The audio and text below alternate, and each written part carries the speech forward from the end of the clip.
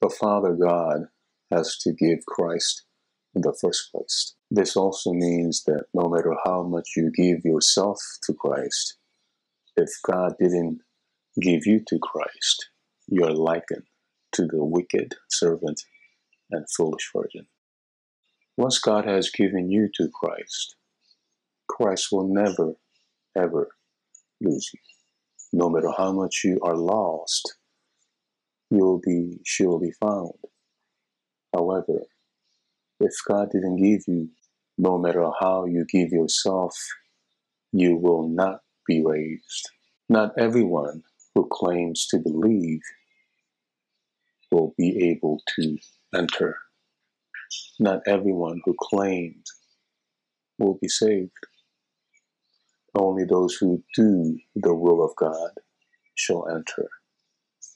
The will of God is not by your will, but by God. Prophesying, casting out devils, and wonderful works are quite irrelevant when entering into the kingdom of God.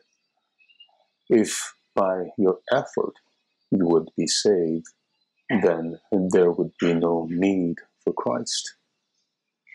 If you are lost, yet to be found because God has given you to Christ, even despite you may be lost now, you will surely be found and be better off than those who can only claim by their will and effort.